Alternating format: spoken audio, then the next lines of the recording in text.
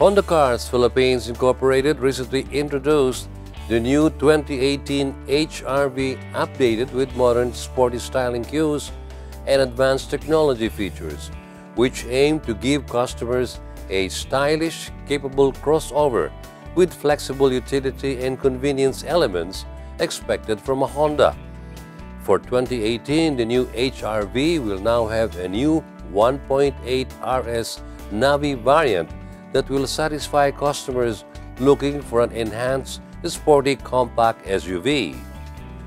Tonight, we launched a new Honda HR-V. We have two variants for new HR-V.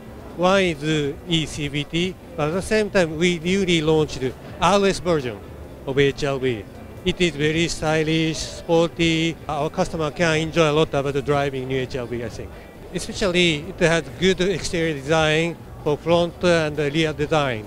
And also, we changed the front grille, front light, and the rear light. At the same time, we also changed the design of the wheel. So, as such, you can enjoy a lot about the new design of the HR-V RS variant.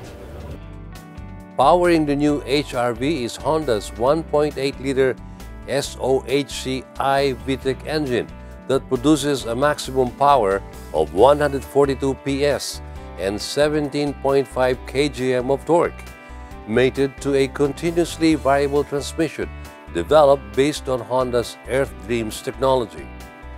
According to Honda, the engine and transmission provide responsive performance, acceleration, and improved fuel efficiency.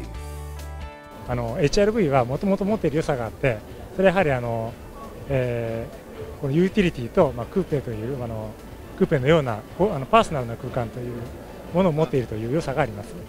Thank you very much, customers. We are very pleased to launch new HR-V for the Philippine market. Please come and see our new HR-V in our dealership. Thank you very much.